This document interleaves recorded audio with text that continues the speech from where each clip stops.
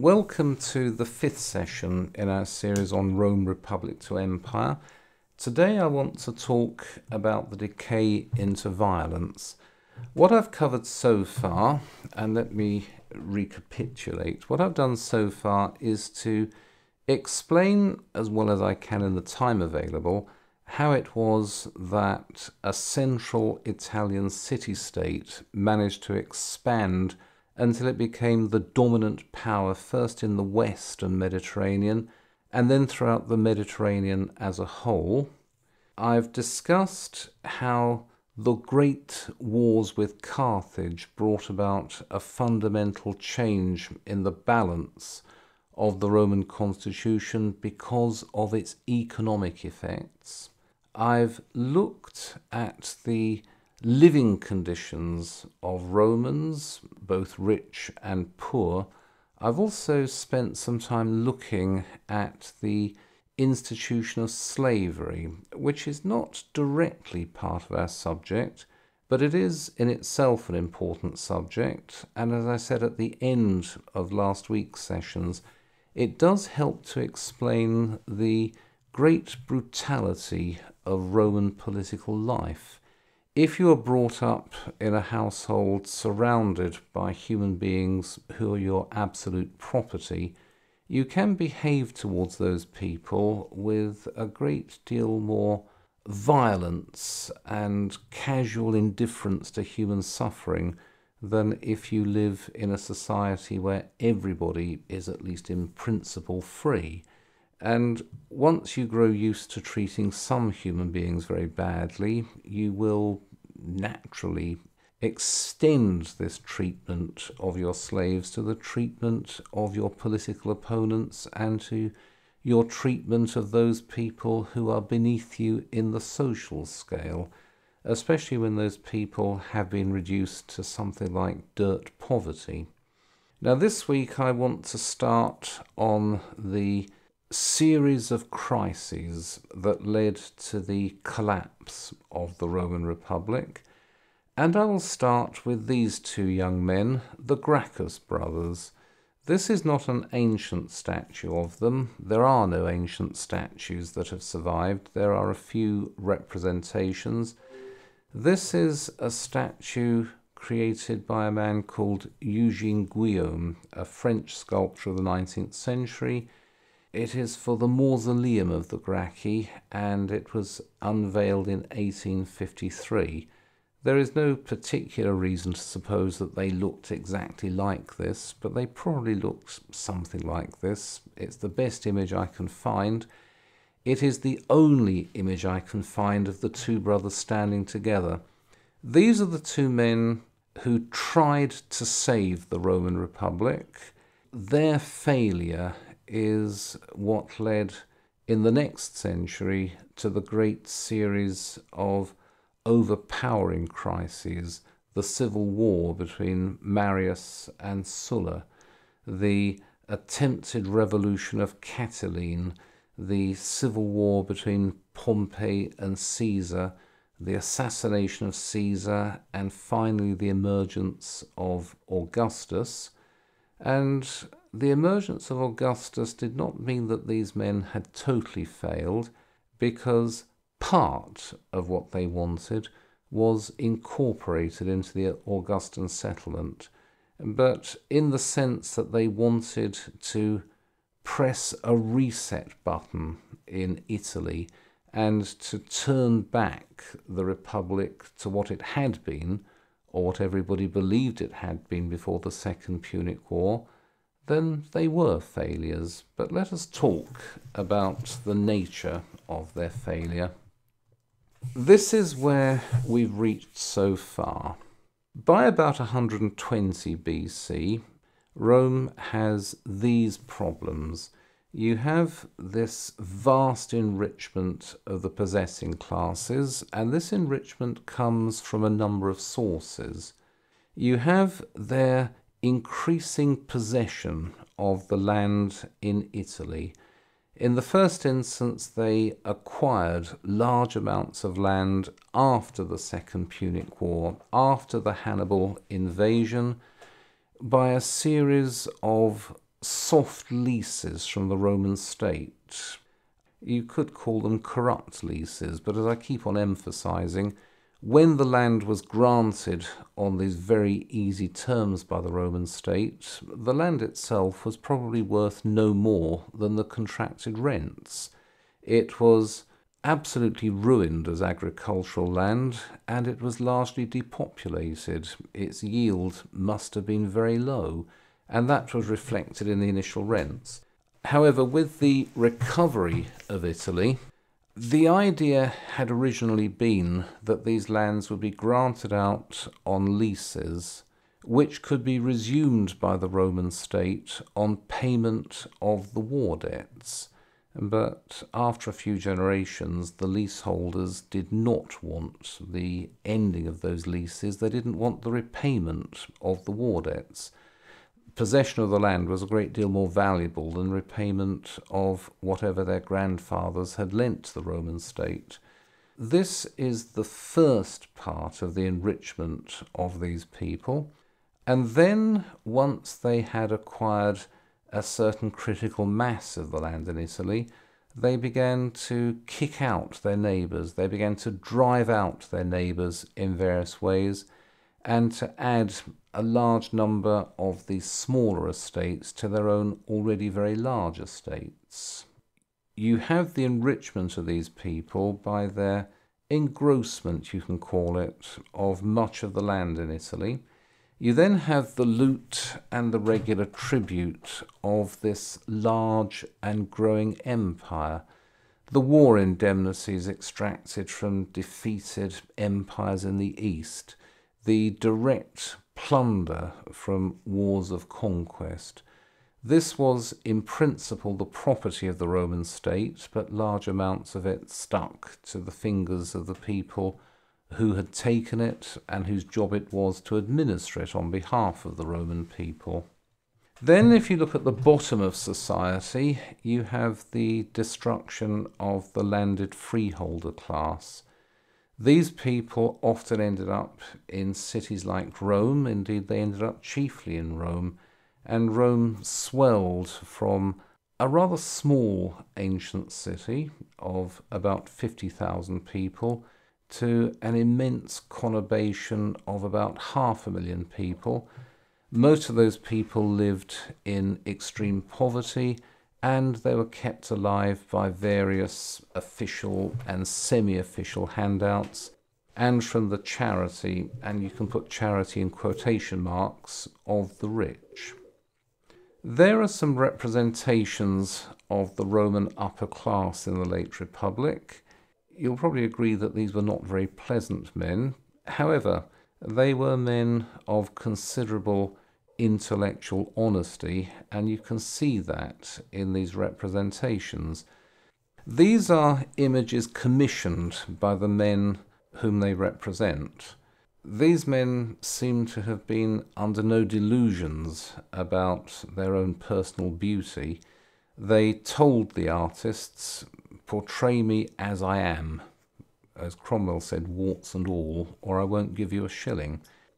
These men understood exactly what kind of people they were, rather tough-minded men, and although they treated the Roman people rather badly, and although they treated the people of Italy in general very badly indeed, you can understand how, with a ruling class made up of men who looked like this, the Roman Republic in its external dealings remained highly successful, and its empire continued to swell year after year.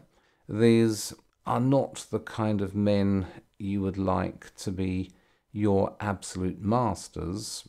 At the same time, they had enough public spirit to make sure that the external face of the Roman Empire remained highly successful. But coming back to the balance of the constitution, city politics have been converted from a set of political debates over the running of the city, things like who is going to clean out the drains, how about building a new public library, what are we going to do about the roads. city politics changed from questions of that nature to competitions for office, because if you served your year as a consul or a praetor or certain other functions in the Roman Republic, at the end of your period you were assigned a territory within the empire to govern for a period of 1 or 5 or whatever years, and you could take yourself out to those places and grow very rich indeed.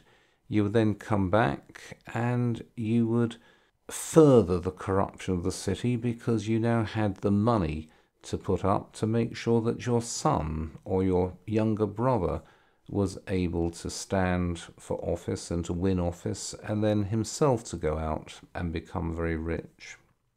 Most people appear to have agreed that something had gone wrong with the constitutional arrangements of the Republic.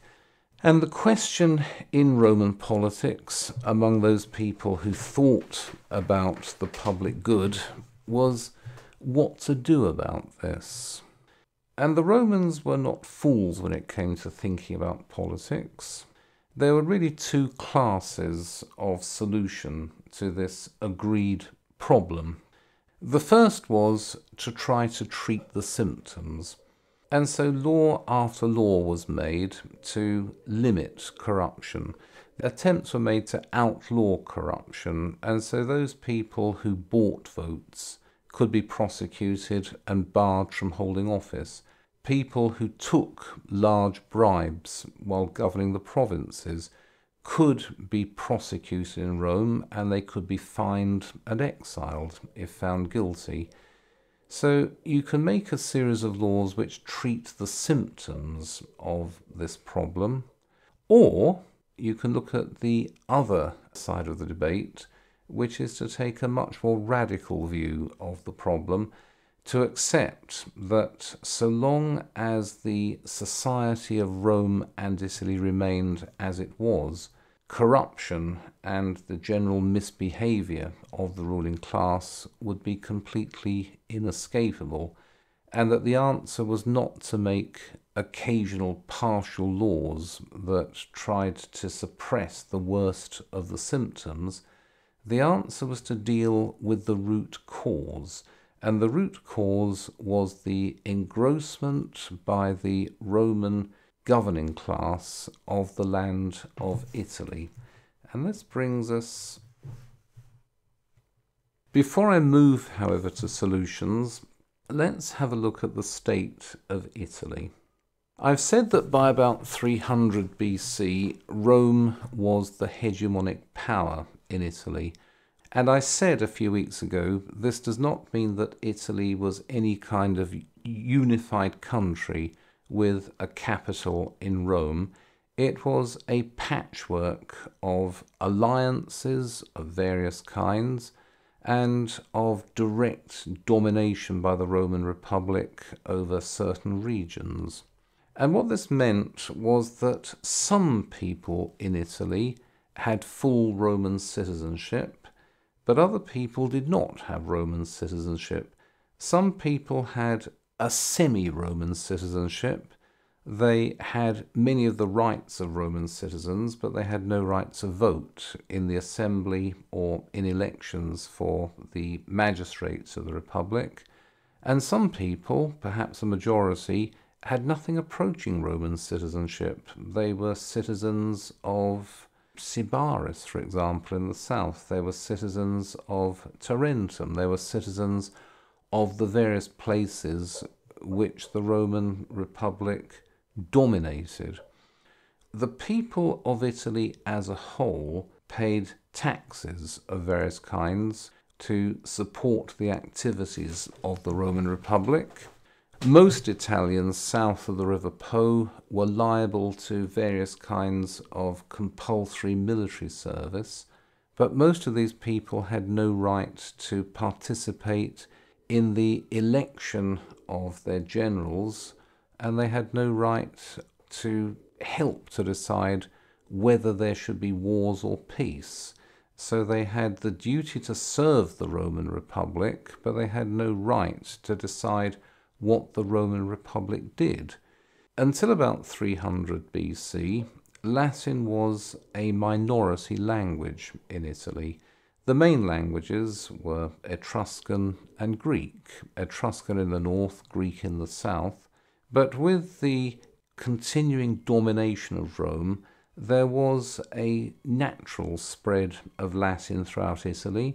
It was the language of the dominant power in the peninsula, which meant that anybody who wanted to have any kind of status as far as the Romans were concerned needed to speak Latin. You have the growth of bilingual societies. You speak Etruscan at home and with your friends, but for all public business you use Latin. And this was a fairly unstable situation insofar as increasing numbers of people gave up on their native languages and became native speakers of Latin.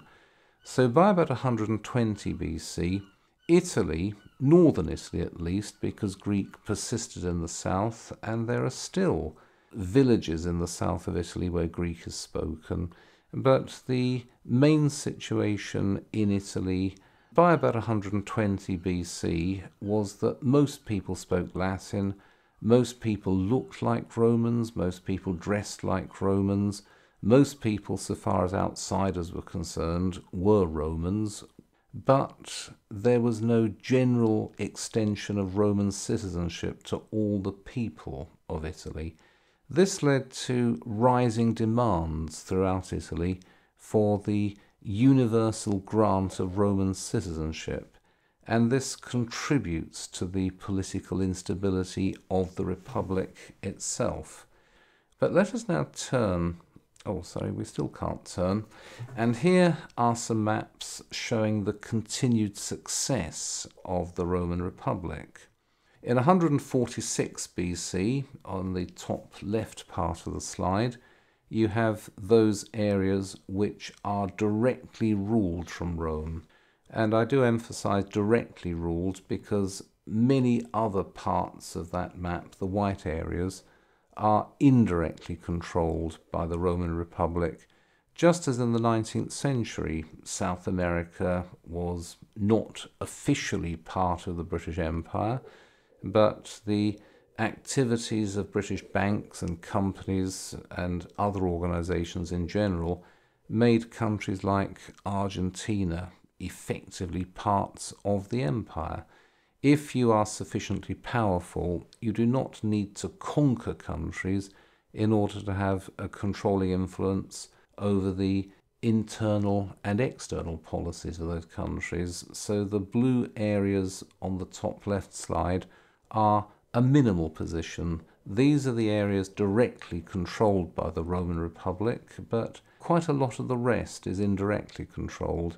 By about 120 BC, the areas of direct rule have expanded. They now include a great part of Asia Minor, or the territory of modern Turkey, and most of Spain, and you can see that the area of direct Roman rule is spreading along the coast of North Africa towards Egypt. So we mustn't forget that in spite of political instability and vast political corruption in Rome, and despite tensions within Italy, the Roman Republic in its external dealings continues to be highly successful. But let's now come to the proposals for reform. These didn't come out of nothing. It is not the case that one day in 133 a young man stood up and said, "I'm going to sort out all the problems the Republic faces, follow me."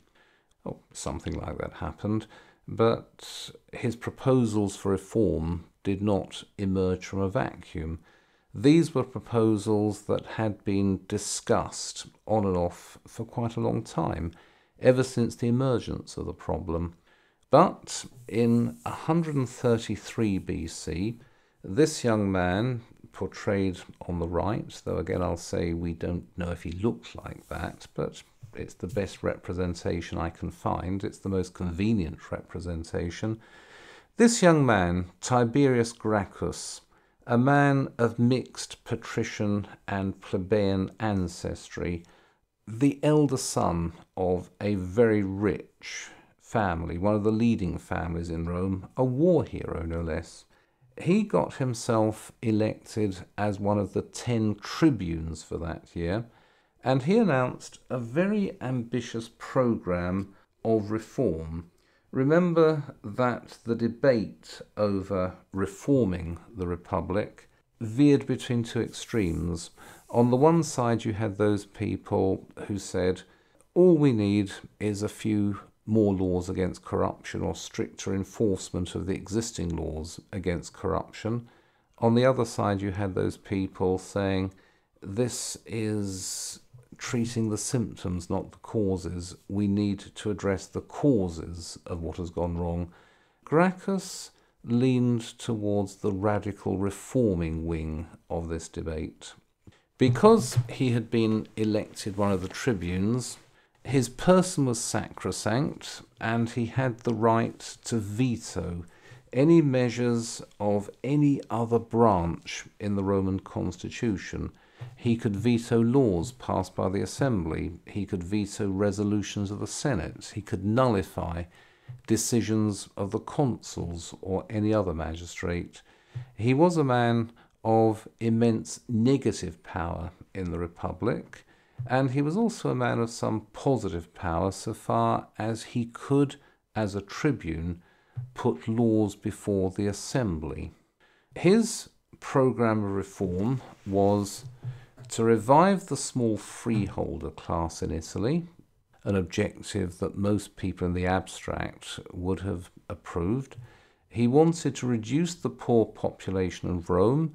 He would do so by getting these people back onto the land in Italy, and those who could not easily be decanted onto the land of Italy would be packed off to the new Roman colonies being established in various coastal districts around the Western Mediterranean. If you increase or if you revive the small freeholder class in Italy, this will immediately increase the number of eligible recruits for the army.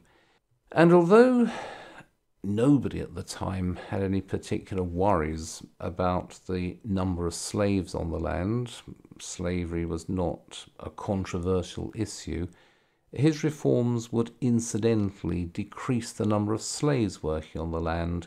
If you can reduce the number and the size of those great estates, more of the land in Italy would be worked by the owners of the land, and although slavery would not disappear, you would see a great reduction in those vast numbers of slaves working in chain gangs day after day. So, with the support of both consuls, this is not a revolution from below. It's not a sudden eruption of popular discontent. This is an argument within the Roman governing class, and Gracchus had the support in 133 BC of both consuls. And Gracchus introduced a land bill that would try to sort out the land situation in Italy. All leases, all of those leases granted by the Roman state to the war creditors would be converted into freeholds, but the maximum size of a freehold would be 330 acres plus 165 acres for each son that the leaseholder could produce. Some of these estates were 1 million acres, more than 1 million acres, so everything above 330 acres that somebody had would be resumed by the Roman state. The leases would be cancelled, the lands would be resumed, and then this land would be redistributed to the landless poor. Gracchus created a land commission to oversee these reforms to land ownership. This would be headed by himself, his brother, and his father-in-law. which sounds, by our lights, a rather corrupt arrangement, but that was something which was in the Land Bill and it was generally acceptable. It looked as if this Land Bill would pass without serious controversy. Obviously, those people who would lose most of their land were opposed, but these were a minority even of the governing class in Rome. As I said, Gracchus introduced his Land Bill with the support of both consuls and with a solid block of support from within the Roman governing class. But there were problems, and the problem is best explained by looking once again at this diagrammatic representation of the Roman constitution. The assembly of the people, the assembly of all Roman citizens, is the sovereign body of the Roman Republic. In principle, all laws are introduced to the assembly and voted on by the Roman people. In practice, however, based on long usage, the assembly itself didn't take a very active part in the passing of new laws. Laws were debated in the Senate. The Senate itself had no law-making authority, but the Senate did have the right to suggest laws to the Assembly. And by long tradition, laws were made by introducing bills into the Senate in the first instance. These were approved or rejected or revised by the Senate, and those bills which survived scrutiny in the Senate were then passed to the Assembly with a recommendation. In constitutional theory, you could introduce a law directly before the Assembly, but in practice it was a breach of custom to do this.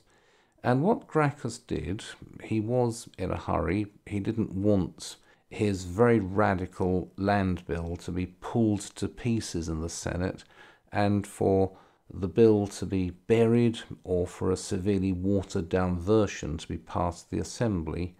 No, Gracchus introduced his land bill directly before the Assembly. This meant that many senators, many members of the Roman governing class, who were friendly in principle to the idea, even of very radical land reform, felt slighted.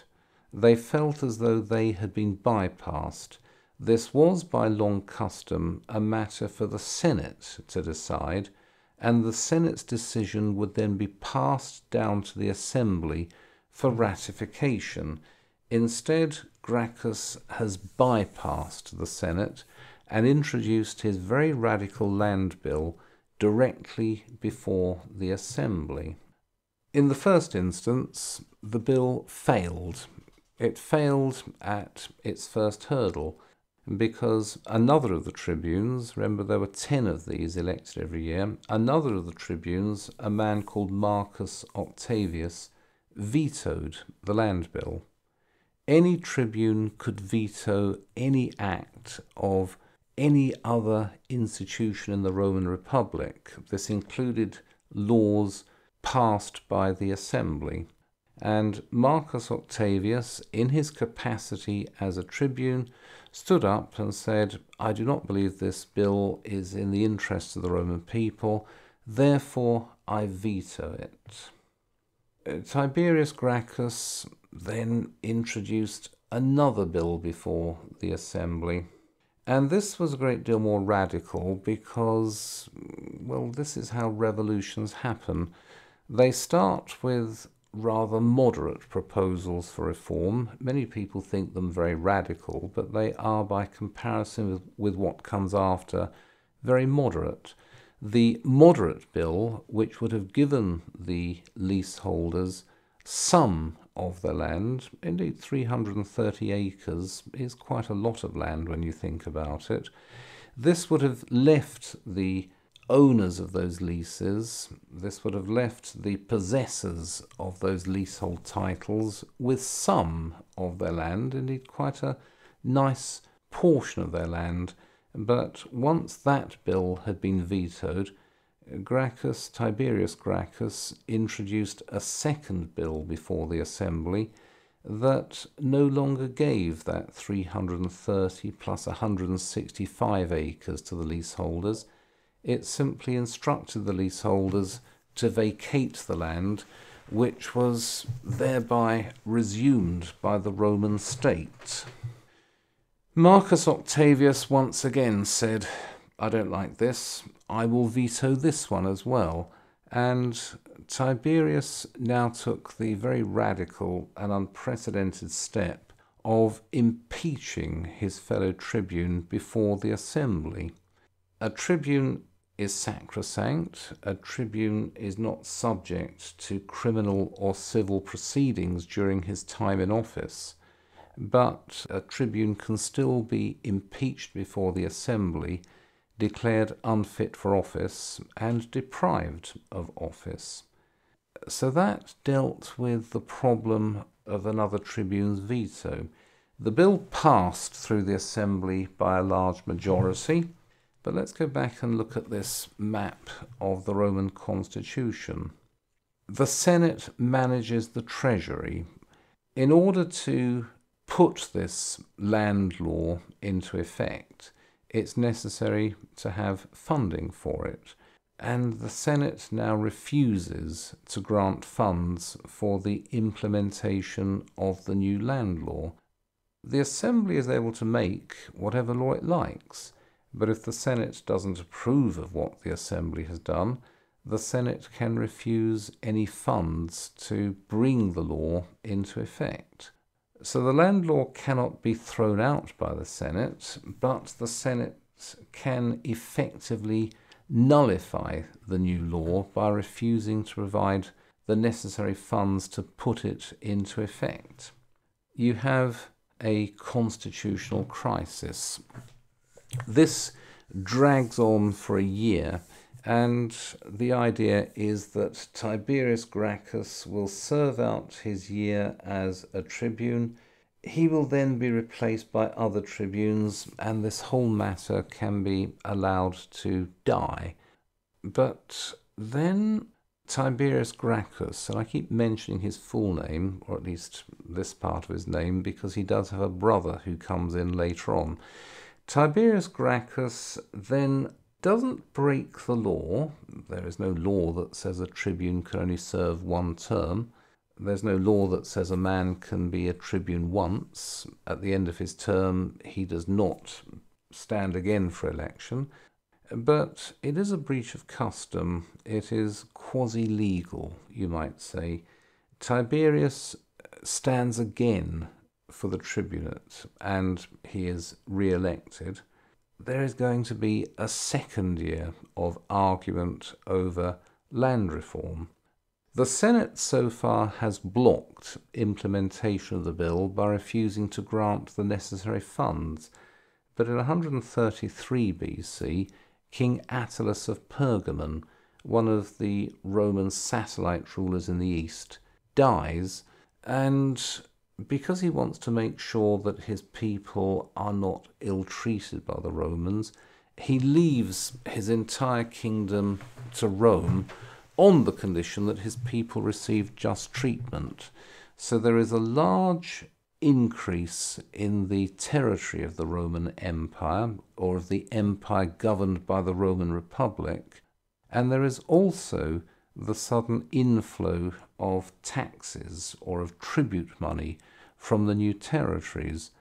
At this point, Tiberius Gracchus steps forward and says, "I vote that rather than letting this money go into the treasury, which is managed by the Senate, it should be directly applied to funding the implementation of the land law." So again, Tiberius has bypassed the Senate. He's got his land law put into law. He's got his land law passed by putting it directly before the assembly.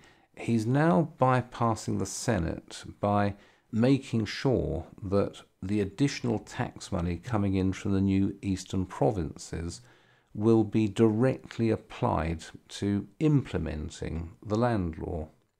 He then proposes further reforms, and I'll repeat that revolutions often begin with some very moderate demands, and most people are willing, at least in principle, to accept the justice of these reforms.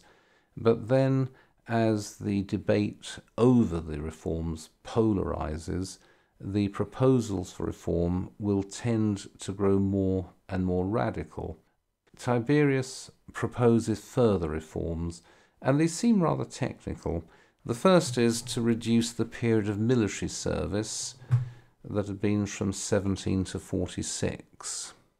Also, he tries to give the people the right to appeal jury verdicts, and juries were often made up of senators, so he's democratizing the justice system. And he also adds an equal number of common people to the number of senators serving on juries. So this is an attempt to grab the entire criminal and civil justice system out of the control of the senators, out of the control of the governing class, and to give it to the people as a whole. And this raises alarm throughout the entire governing class. As I said at the beginning, the governing class seems to have been fairly evenly divided. Those willing to accept this reform to land ownership in Italy, and those opposed to it. After 2 years of increasingly inflammatory rhetoric and of increasingly radical proposals for reform, much of the governing class is now seriously alarmed and inclined to wish that the whole matter could be shut down. Resistance turned violent suddenly.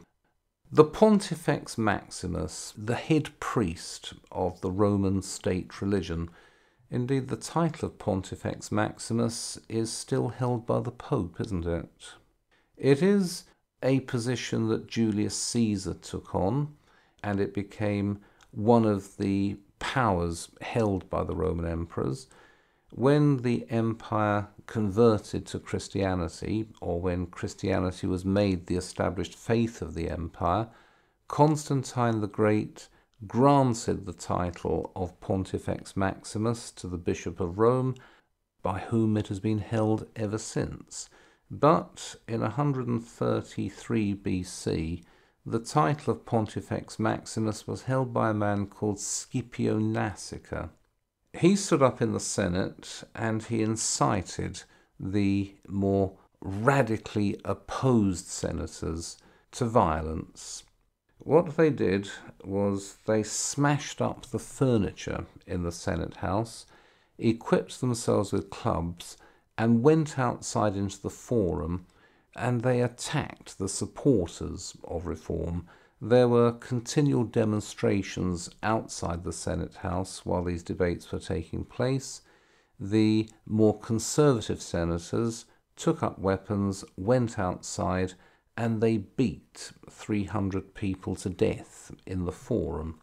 These men, these senators, had all military experience, so they knew exactly what they were doing. They went outside in a compact military formation and began clubbing the demonstrators to death.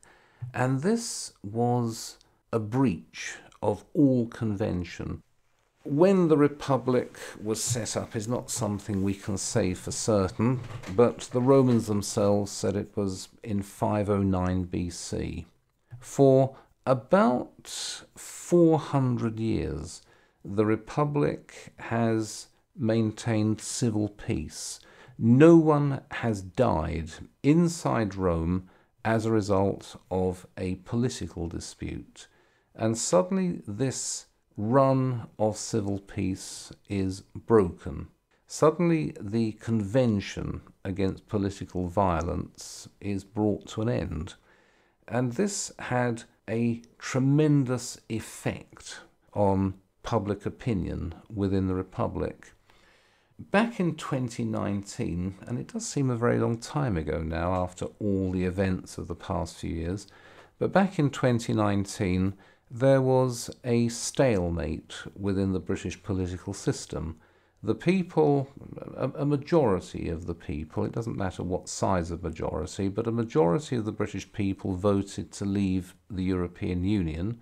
This was considered to be a most unwise move by a substantial number of people within the governing class, and various attempts were made to prevent the referendum result from being carried into law. This led to a situation in 2019 where a majority in the House of Commons kept voting against all normal convention to force the government to seek an extension of the time before our membership of the European Union would lapse. And debates within Parliament and outside Parliament in 2019 were loud and often very bitter.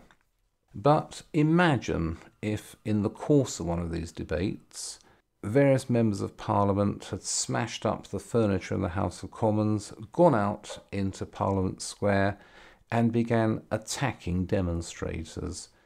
That would cause the most tremendous shock in this country, because such things do not happen.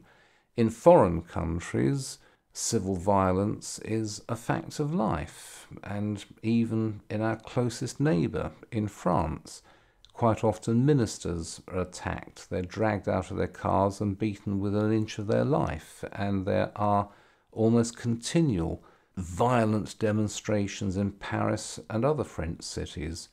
We don't do that sort of thing in this country, but let's imagine that if in 2019 debates over continued membership of the European Union had boiled over into this kind of political violence, and you have some idea of the shock caused by this event.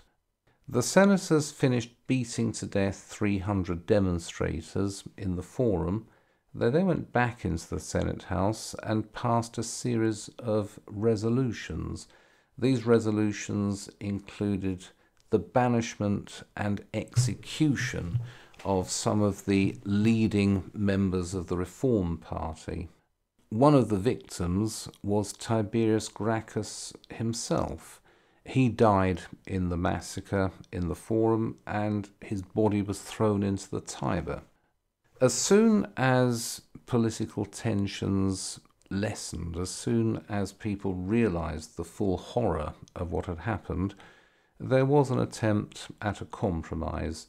The Senate did vote funds to finance the Land Commission, and the Gracchus law was put into effect, but it operated very slowly, and it was never brought fully into effect. But some attempt was made at a compromise whereby the law was now funded, the Land Commission was set up, and there was some redistribution of land within Italy. And there things rested for the next 10 years. Then in 123 BC, Gaius Gracchus, the younger brother of Tiberius, got himself elected tribune. We're now 10 years on from the beginning of this revolution. Opinions have polarized, and demands for reform have become much more radical. Gaius constructs a new and much larger coalition for reform. It's no longer a matter of resuming those leases on the public lands and redistributing the land to the poor of Rome. That is part of the proposals for reform. That is the core of the proposals for reform. But there are other proposals for reform which involve a complete overhaul of the criminal justice system. It means things like supplying soldiers with clothing at state expense. It means founding a whole chain of Roman colonies on more or less empty land throughout the Western Mediterranean. It means a road building program within Italy. It means providing grain for the poor at a low price. I will come to that a little later. It also means giving Roman citizenship to all free inhabitants of Italy. Everything else passes through the assembly without difficulty, but the proposal to extend citizenship, that doubtless seemed a tidying up exercise when it was proposed. As I said, there were many people in Italy who were indistinguishable from other Romans. They spoke Latin, they dressed like Romans, they were regarded as Romans by Greeks in the east and by barbarians in the west. They were indistinguishable from Romans, so why not give them Roman citizenship? It would consolidate peace within Italy. But of course, this is the wedge that the opponents of reform can use to break up the reform coalition. The Roman people, the ordinary Roman people, already had very limited political influence. The moment the number of eligible voters in the Roman Assembly expands to include all the free people of Italy, it means that the political influence, such as it was, of ordinary Roman people would be at an end. The possessing classes used this. They went around giving speeches in Rome. If you allow these laws to pass, whatever influence you presently have will be at an absolute end. You will always be outvoted by people whom you must regard as foreigners. These are the descendants of the people whom our ancestors conquered. We are now allowing these people to have a decisive influence in Roman politics. This is not something that we, the governing elite, welcome, and it's something that you, the ordinary people of the city, should not welcome. Don't listen to these radicals. They may talk as if they're on your side, but their real agenda is your total dispossession in ways that we have never even considered. And so the Reform coalition falls apart. In 121 BC, Gaius Gracchus was denied a third term as tribune because of a rigged election. Then in the troubles that followed this, one of the consuls, a man called Lucius Opimius, there is an image of him on one of the Republican coins on the right hand of the slide. Lucius Opimius hires a band of archers, marches into the forum, and begins firing off volley after volley of arrows at the followers of Gaius Gracchus. This is followed by pitched battles in the streets of Rome, and what amounts to a small-scale civil war within the city. In the resulting chaos, Gaius dies. We're not entirely sure how he died. One story is that he committed suicide. Whatever the case, the Senate voted that whoever brought the man's head into the Senate house would receive its weight in gold. So the head of Gaius was retrieved from wherever it was. The brains were scooped out, the cavity was filled with lead, and it was delivered to the Senate, which paid out the contracted sum of gold without question. The consul Opimius then established an emergency tribunal, a tribunal of dubious legality, but it was backed by the full power of the Senate. He established a tribunal which condemned to death about 3,000 people accused of being supporters of Gracchus. The land distribution that followed the death of Tiberius Gracchus was now discontinued. The land commission was shut down, and that is the end of any attempt at constitutional reform by peaceful means. The convention against political violence in Rome has been brought to an end, And Opimius, one of the consuls for the year, has established the principle that in an emergency, the Senate can take supreme emergency powers and rule by decree. And this is a precedent which was used a lot in the next 100 years. So that is the end of the first attempts at reform. It is the end of what was perhaps the best, or at least the most promising, attempts at reform. If only Tiberius Gracchus had been willing to let his bill be debated in the Senate before it was passed down to the Assembly, probably something would have got through.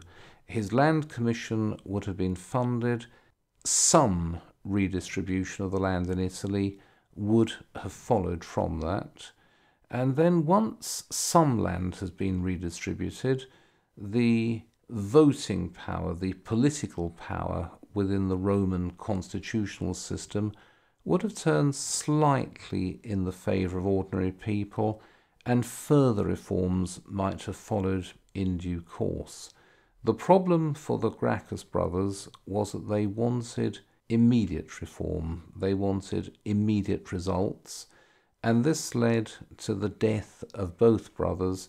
It also led to the death of the rigid convention in Roman political life that political disputes should not, under any circumstances, be allowed to bubble over into violence, as had been repeatedly the case in the Greek city-states.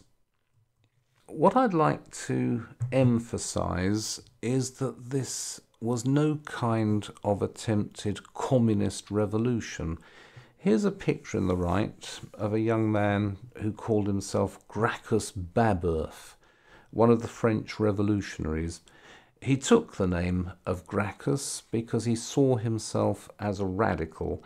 Indeed, he wanted to abolish the private ownership of land, and he said in the 1790s, society must be made to operate in such a way that it eradicates once and for all the desire of a man to become richer or wiser or more powerful than others. He's regarded as a proto-communist, as one of the forerunners of, and perhaps one of the influences on, Karl Marx and the communist revolutionary movements of the 19th and 20th centuries. He saw himself as standing in the tradition of the Gracchus brothers.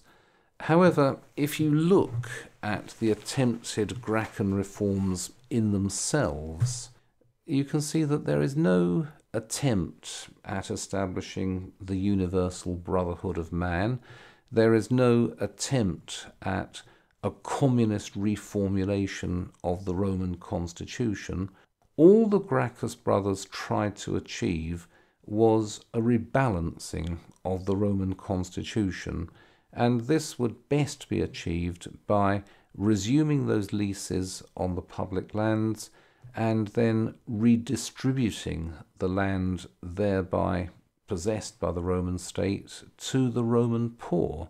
There were no proposals to give independence to the provincials, no proposals to give any kind of political representation to the provincials, and there was certainly no proposal to free all the slaves.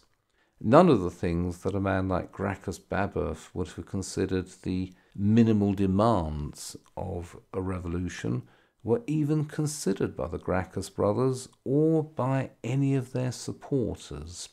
The idea was simply to make sure that the conquered territories of the Roman Republic, all those territories in the Western and Eastern Mediterranean, would continue paying their established tributes, but more of the tribute money would flow into pockets at the bottom of society, and that those at the bottom of society would have a stake in the well-being of the Roman Republic.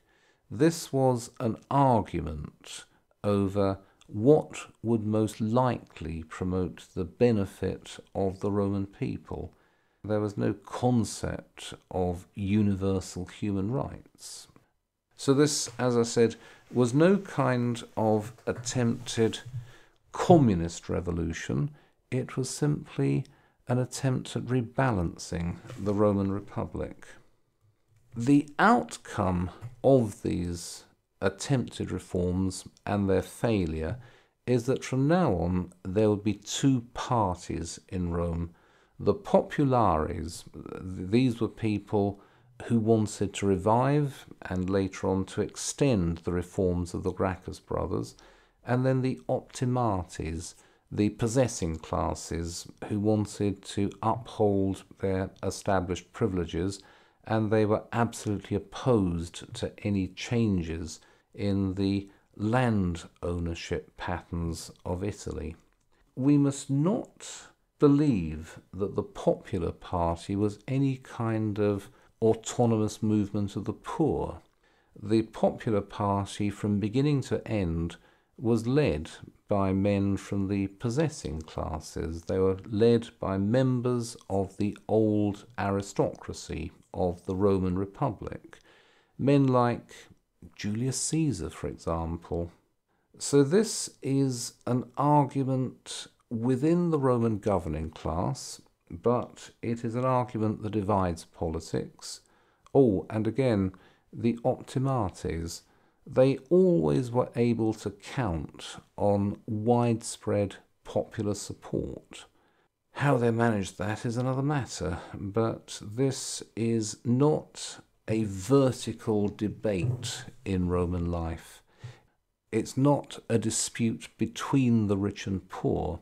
It is a dispute between two parties which were fairly evenly matched and which were each led by members of the old governing elite. But what it means is that from now on there is no more of the ancient convention against political violence, and Rome is now permanently on the edge of civil war. The purges and the selective murders that finished off the Gracchus brothers and their first attempts at reform led to another 20 years of precarious peace within the Roman Republic. But we are now on it's rather like a railway train that suddenly switches to another track. We're now on the track that heads towards the total breakdown of the Republic. So that's what I have to say about the beginning of the collapse. And are there any questions emerging from this? Anything at all?